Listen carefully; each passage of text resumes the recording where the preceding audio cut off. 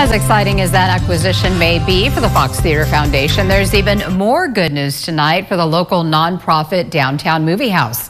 Here with another chapter in his series Where We Live is 17's Robert Price.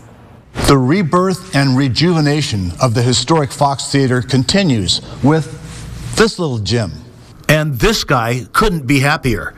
Matt Spindler has been managing Bakersfield's majestic Fox Theater for 6 years now.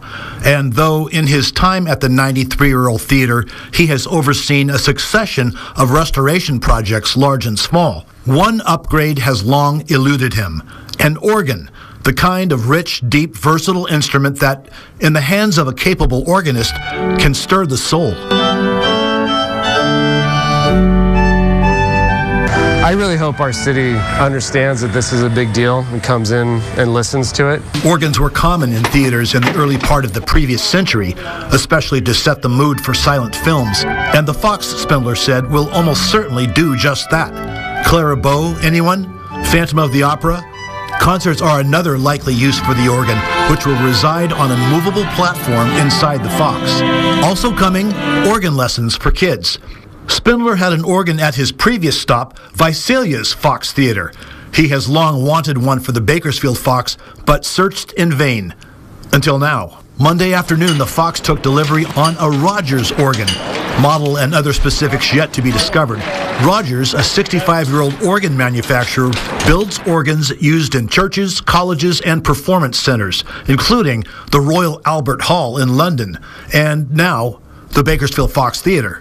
The organ was donated by a family in Florida and shipped 3,000 miles to California at a cost of $6,500. Spindler says it's worth every dime. It's got all the bells, the whistles, the car horns, the ocean. It's got all of that in there. Yeah. So it was in a theater somewhere. We're just trying to find out where right now. Art Bynum, instrumental in the instrument's acquisition, had been trying to find an organ for the Fox for 4 years.